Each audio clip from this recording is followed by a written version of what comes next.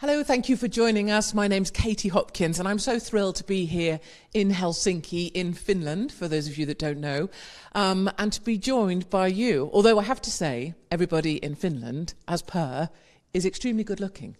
And it's distressing to me that this happens to be the case. This is going to be a live stream. We'd love you all to join us. If you're on this right now, please do share with your friends, maybe retweet the link so that other friends can join us. Now, would you like to tell everybody your name and your title, your job here in the Parliament? Yeah, my name is Laura Huhtasaari. Well, in English it's pronounced Laura. And I'm a member of the Parliament here, and I'm a vice chairman of my party. And we are now here in the Finn Party's room. This is it. This is it. This is headquarters of the Finn Party. And outside, just to give people a sense of this Parliament building, it's a massive, imposing building, isn't it? As you walk up the steps, you really get a sense of you are sitting in the heart of power. Yes, it is. It is very important to keep the power to the people, to Finnish people. And I appreciate this building. It's built on 1930s, and it's amazing, I know. Now, one of the things I wanted to do, if it's okay with you, I just want to tweet the live link so that more and more people can join us. I think it's really important that people can hear your message. Is that possible? Can I get you to hold this for me? Of course. And I'm going to see if I've got the link, and yes. then I'm going to tweet it. Yeah. Do feel free to, explain to people what do you do here Monday to Friday. Are you always here? What's your job? What does it consist of? Whilst I tweet this. Okay, well, it's important to tweet so we can get the word out. Well, I'm doing the normal job, what the member of the Parliament does, if that's any normal, and the days are different. But I sit in a committee, and I join the plenary sessions, and of course I always remember to put the Finland people first. That's your goal. That's my goal. That's perfect. Right, so please join me now on this live link. Live stream. Should we change that to live stream? I think we might. Okay. Yeah. Thank you for bearing with me while I did this. My tech skills are not what they probably should be. So that's done. Okay. So people can find us on Twitter, they can find you and hear about more of what you've got to say. Now tell me, why is it that in the middle of Helsinki, in this huge Parliament building, why is it all of a sudden there seems to be a whole lot of people? Why is there a whole lot of journalists? Why have I suddenly heard from the Prime Minister today for the first time? Why have I heard the President speaking today for the first time? What are they speaking about? What's the main problem for an outsider that's just hit Finland? What's the big story? Well, we have the same immigration problems that everybody else in Europe, but unfortunately, politicians just they blind their eyes. They don't want to hear about it. But now that because of the activism of citizens, it has come out that we have these grooming gangs, and it's very sad. And at the moment, now all the parties are meeting in closed doors. That now we need to do something changes because, of course, in immigrations, if you want to change the crimes of immigration, we need to change immigration policy. So now they are talking about it, but in the closed doors. So, but what I'm expecting is that we have to take it out to the plenary session, that we can speak, that everybody can hear, openly everybody can hear, and we have to remember what they have said before. And we do have elections coming, as you know. Yeah, the doorstep are 3 months away.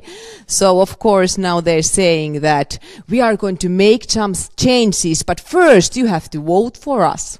Yeah, and this seems to be, thank you, this seems to be one of the things that we've noticed. So I've come out here with my partner in crime, Elizabeth Savdich-Wolf, and the reason we came is because you could feel the sense that there was a problem here. You could feel that there were men preying on Finnish children. We had emails, we had messages from people who feel that no one's speaking about it. The media seem to be complicit in the silence.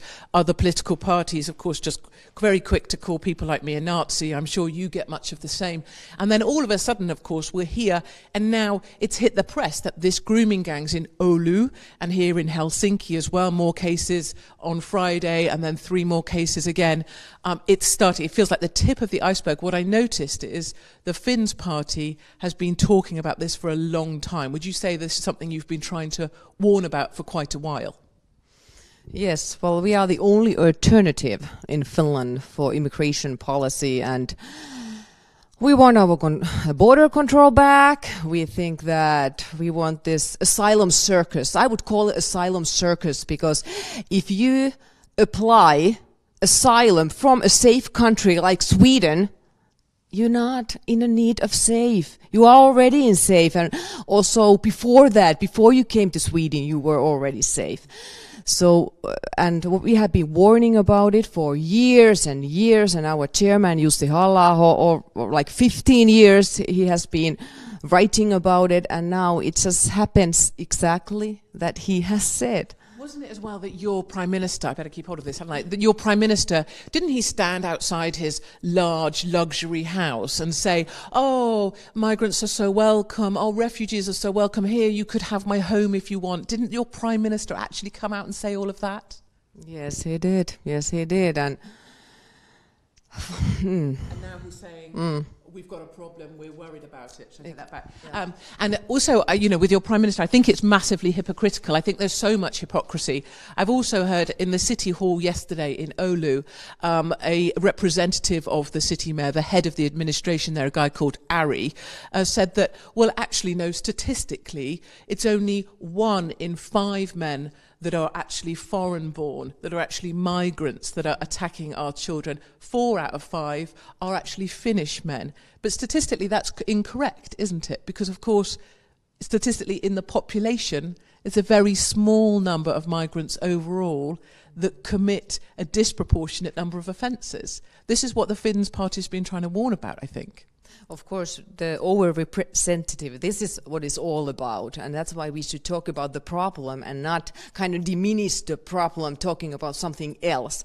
We have a problem here, we have an immigration problem here, they are doing crimes, they are hurting our children, and we should stand up and protect our children. I want my country back, I want my safe country back for my children and all the children in Finland. Now, yesterday, Ari, this guy who represents the mayor in Oulu, who seems to be about as useful as a chocolate teapot. I don't know how that translates into Finnish, but we'll roll with it.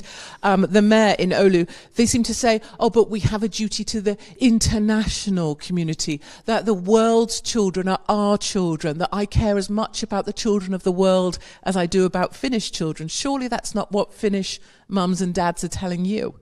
We have responsible of our own children. We have responsible of our own citizens. And if every single leader in the world would say that my people first and Finland first, and every single leader would say that, this would be a great place. But the only thing we can take care of is the people near us. And that's why we have national states. And I love nation states. And that's what EU is trying to take away also. Yeah, from you. And why is it people refuse to be honest about this problem? Why is it people refuse to say, actually, this is, in the UK, my specific example, majority Pakistani Muslim men that are raping our daughters? I was reported to the police for saying such a thing. They investigated whether I could be prosecuted for speaking the truth. Do you find the same thing here? Is it too much political correctness in Finland? Is that why are the other parties not speaking out like you have been? They are cowards. They are cowards.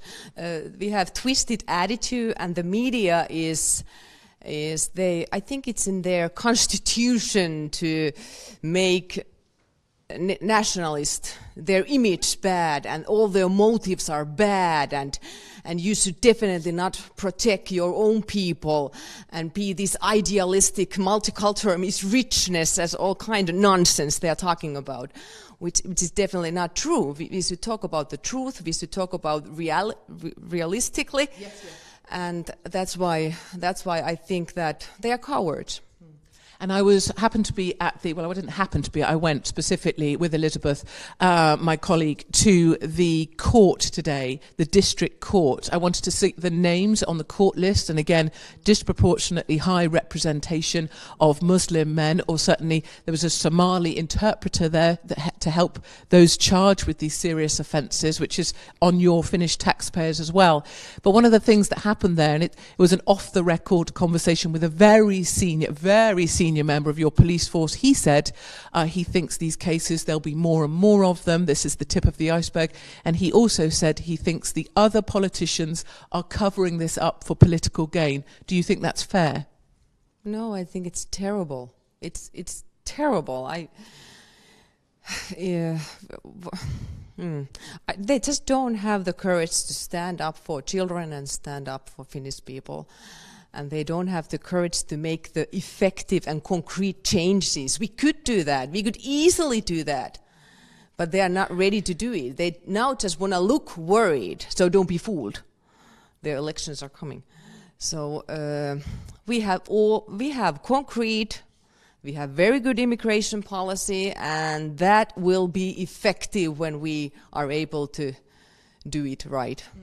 And I think there's this it's the same double standard I see in the UK. So I would, for example, be called a Nazi, I'm called far right, I'm called every name under the sun, that's fine, Islamophobe. I can accept all of those names if it makes anybody feel better. But in truth, people come up to you in the street and say, keep going, well done, please keep speaking for us, please keep speaking out because we can't, we're silenced. Do you find that same thing here? Are you called some of those names, but do you find that actually real people, real mums and dads, they want the sorts of things you're offering. They need the policies that you want to bring in. Well, the atmosphere is full of fear. Yeah. Their fear of their jobs, their fear of their families, their fear. And that's why they are quiet and they try to just mingle on and hope it goes away and then secretly say, hey, you're doing a good job. Yes. Please, make Finland great again. Yes, and I see that. I've walked around earlier. A member of your team was kindly just showing me around. I've seen so many people come up and just say, keep going, keep going. And do you see, it feels like, the press, they won't represent those people. They're not really giving the voice of the people, are they? They're calling you labels because they want to make you a monster. You are not a very effective monster looking at you. You don't seem like a monster to me. Well, all the nationalist parties are not monsters. They're actually fighting for their countries, and I really much appreciate that. And that takes lots of courage. And it would be easy. It would be so easy to say, oh, I know, we have room, everybody welcome, multicultural is richness, it would be so easy. But those people who have the guts to fight against it, they are actually the only hope we have. I so agree with you. We went to the migrant shelter, the refugee centre, asylum centre, whatever name you want to call it. It seems like Finnish taxpayers are actually paying €300 a head for a single parent. They're paying €199 a head per child. And that's cash in hand because they get their accommodation for free. They get their food for free. Presumably the Finns party has a position on how many migrants you would accept at those kind of rates on the taxpayer? Well, that's the part of the attractiveness that we are keeping up. So, of course, they will come, and we can't blame the people. I mean, of course, they want to seek better life. But as politicians, we should put the limits. As politicians, we should put the rules. And according to the Dublin rule, we could have sent all the asylum seekers back. And that would be only smart because it has cost already us billions of euros. It's a terrible price. And adding all the human tragedies we have had here. And is that the Finns party position? Is your position you would send asylum seekers back? What's your position on the migrant quotas and the EU quotas? What's your position on that? Well, I think that every nation state should decide how many they want to take and what they want to take. Do they want to take children or families or just young men? You know, the one who helps should be able to decide who are we want to help, and definitely keep the power to the nation states. And at the moment, we want to reduce the number of humanitarian immigrant. We want to reduce it very, very almost zero. Yes, and that's directly in contrast, I think, to other parties who I've heard of read material I've seen online. The other political parties have been campaigning to increase the migrant quota, to increase the number of migrants. Is that a fair position to say, that the other parties were campaigning to take more migrants? Of course, and they are, and finally, when we get to be able to deport somebody, they are preventing it. They are going there, stop deportations. You have the feminists on the plane taking their clothes off to keep the migrant on the plane, and it's like, it's your daughters you are hurting with this. I know, and this is illegal. This is legal. You know what? He doesn't have asylum status. So what are you doing? But they are trying to prevent it. They want everybody to stay here, and they just don't, I don't know. A feminist in Finland, are they as disappointing as feminists in the UK? They are the Hug a Migrant Brigade. They are the ones that are put the migrants before our own daughters. Is that similar here? I call them feminazis. But anywho, do you have that problem here, that the feminists campaign to keep migrants, have more migrants? Well, the feminists, I don't think they anymore have anything to do with women's rights. Good, nice. Now, I was seeing this article today. It's in one of your tabloid papers. I was a tabloid writer, so I'm not knocking it. Can you say that for me? The headline? Just the title. This is the title, Ilta-Sanomat. So it's a well-known tabloid here. Now, a striking article. This wouldn't normally happen in Finland. An article like this wouldn't happen. This is an article, she was 5 years old when she came here, an Iraqi lady, and she is speaking out about the grooming gangs. It's an article that's been printed, which is unheard of, and she is an activist, no longer, I think, a practicing Muslim. Could you just read me the title, maybe translate it? I think something about blue eyes. Yeah. Well, it says that you should not be blue eyes. You should not be blue-eyed for the things that are happening. And well, she's talking openly about Iraq and the culture, the Muslim culture, and how they relate to women, what they think about the women and how they treat them. But of course, not everybody, she says that, but she's very open about it. And it might even get... I'll just show everyone. Prosecution for that, because you know Islam is something under protection. You could get sued or convicted if you say something bad about it. For hate speech. So basically the kind of the big story is that someone spoken out against grooming gangs, and she said, look, it is part of the culture of Islam. In the paper, she's saying, in Islam, in the culture, I used to know women are not worth that much. In some cases, only a donkey is worth. I'm quoting the lady here directly, so these aren't necessarily my words before I'm locked up, before I leave the country. She's saying here, women are worth only a little bit more than a donkey. And if a woman walks around uncovered, she's seen as, I'm not wishing to say that my Finnish is great, but she's saying they are free game. I mean, we had an expression in the UK, easy meat. This idea, if they're not protected with the honour of their family, then Islam suggests they are easy meat. And that's why Muslim men here, majority Muslim men, are preying on Finnish children. It's a real surprise to see someone come out and say this, linking Islam very clearly, as she does, with the reason, the culture behind these rapes of Finnish girls. Do you think this will be shocking to your voters? Do you think they know? How do you think Finnish people will read this? Well, my voters know, and many people know, but of course it will be shocking for somebody who is already blind eyes, or blue eyes already, that they just don't want to see. We would say, I think, like rose-tinted glasses. You know, you mustn't, so sort of blue eyes, similar thing. This idea that you mustn't be blind to what's going on. Exactly. So your voters know. Yes, my word is no, but I would say that at the moment now the press and media and the mainstream is talking about it, but when this now kind of calms down, it goes back to that we need humanitarian migration, we need migration, and it goes back to the way it was. But that's why it's very important to save these kind of articles and just continue all the time and doing the good work. And I think, for me, she's a very brave lady for speaking out. I just want to grab her name here. Would you mind reading it? Because your pronunciation will be far better. I think it's here, and it's also here, her name. Seida Sohrabi. Yes, I actually have met her.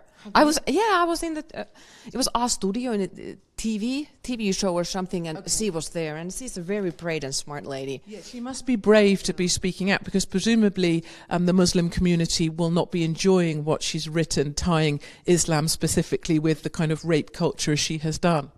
But have you ever wondered why the feminist never talks about the Islamic countries, about the women there, or in the Muslim societies and women here or something? Why don't they ever talk about that? It's strange, isn't it? The feminists never really seem to be on the side of women. They only ever seem to be on the side of the globalists. So there's only one narrative that's accepted, and that narrative is very much about women being covered. I think she's an incredibly brave lady. Do you think, will she be, in the UK, she would be in danger for saying the things she said. For example, in the UK, we didn't give asylum to Asia Bibi, the Christian persecuted in Pakistan, because our Prime Minister said it might upset local communities. We know what that means. Will she be safe here? I remember that case. That's terrible. That's terrible. Well, I think she will. I think she will, because she has said before something very good earlier. And I hope she will be. And that's why I'm in politics, that women can stand out. Yeah. I think it's so reassuring and refreshing to find a woman like yourself who is on the right of politics, not being far right or a monster or a neo-Nazi. It's refreshing to find a woman who's speaking out for our daughters. I have girls. I have a 14-year-old, 13-year-old and a boy. We'll pass on him. But, to find someone speaking out for our girls. Are you a mum yourself? Yes, I have 2 daughters. It also strikes me, I can't help but feel it, when you are with another mom, and I feel this way about my colleague I travel with, when you're with a mom, they really understand at an emotional level, it's going to set me off, why this matters. I know, because I think the most beautiful thing that work can give you is a girl. Yeah. And I think when people read what happens to these girls, not wishing to go into specific details about any ongoing court cases, but the fact that they're used over and over by multiple men and passed around, I think it's those stories that really make you realise this is not a question of integration. Yesterday, the city mayor at Oulu, her representative, I noticed she's not a mother. The Ari said, well, those numbers aren't that significant yet, and indeed that we shouldn't be so worried about it because we still have a duty to these other children. But he also said that people need to see that Finnish men do this as well, so it's not really such a big problem. It's always playing down the problem, missing the sort of mothering point, I think. It is. And do you know the saying that road to hell is covered with good intentions? Yeah, so that's what we are against. That's what we have to fight back. We have to make sure that we have to reveal that what they do and what impact does it have to our countries. Because Sweden, Sweden? Yeah, of course. Yeah. I don't want to follow that. Sweden should be a bad example to us and not a good example.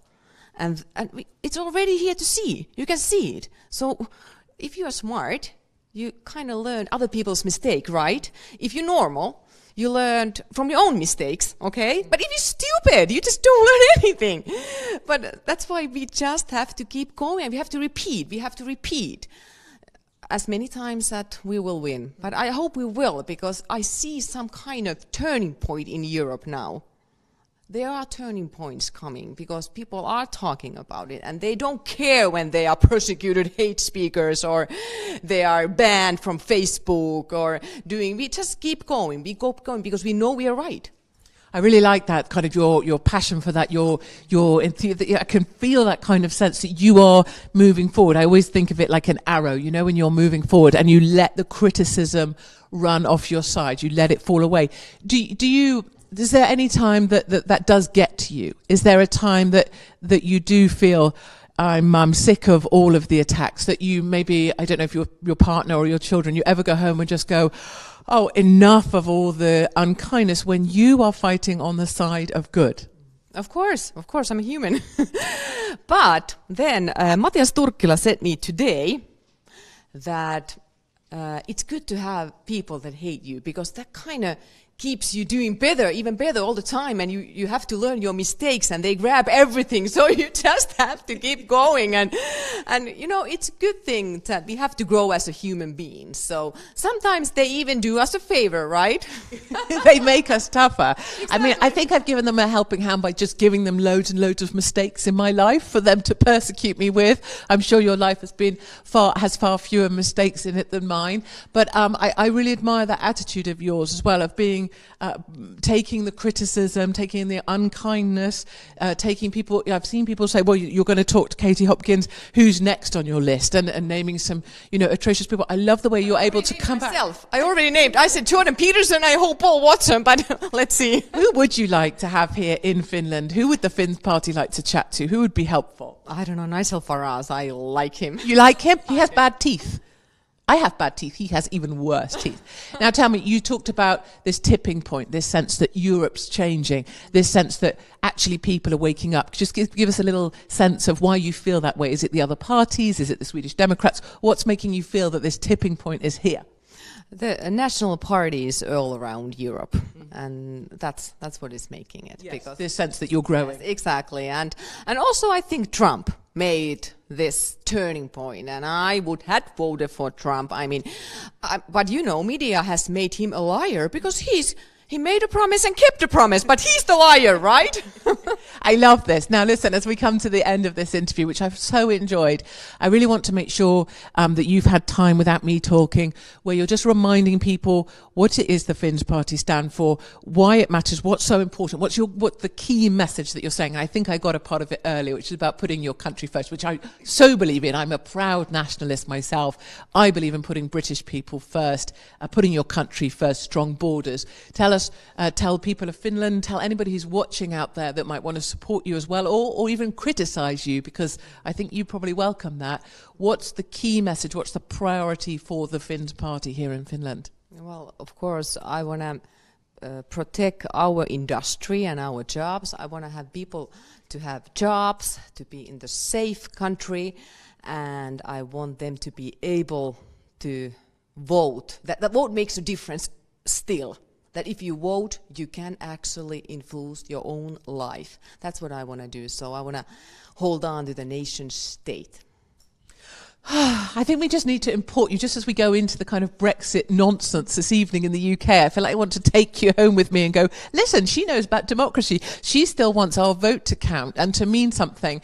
And I'm guessing that on a personal level, having seen people in the street come up to people in your party and yourself, you've got mothers and fathers emailing you, asking you to keep going. I really get this sense that you have that people's voice that you're speaking to, people asking you to keep doing what you're doing.